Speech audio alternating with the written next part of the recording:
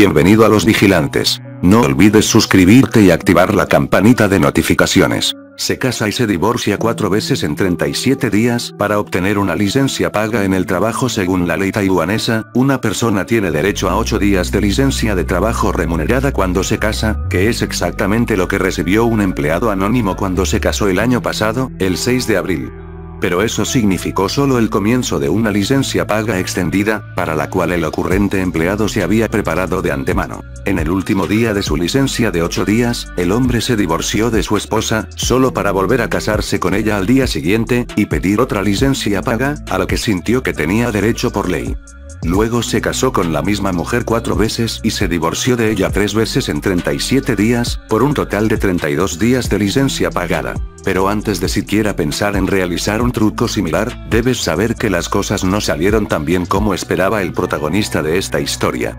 Debido a que se divorció y luego se casó con la misma mujer al día siguiente, el banco en el que trabajaba se dio cuenta de lo que estaba tratando de hacer, por lo que se negó a otorgarle otros 8 días de licencia paga.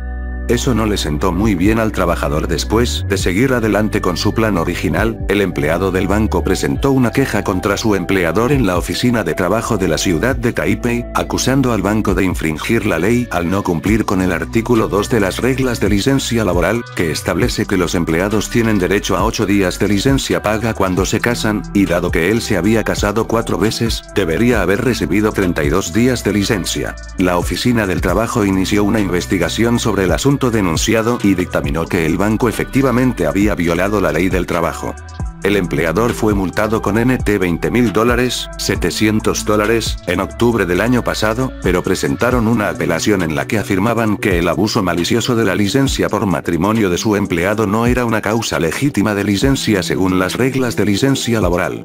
El 10 de abril, la oficina laboral de Basie confirmó a regañadientes el fallo anterior, argumentando que, si bien la conducta del empleado del banco no era ética, no había infringido la ley.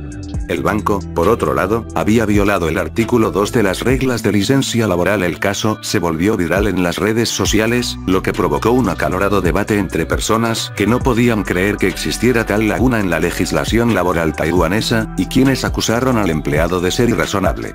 Algunos realmente confirmaron que la ley permite que cualquiera haga el mismo truco que se detalla anteriormente, pero hasta el año pasado, nadie lo había intentado. Gracias por vernos. No olvides comentar y compartir.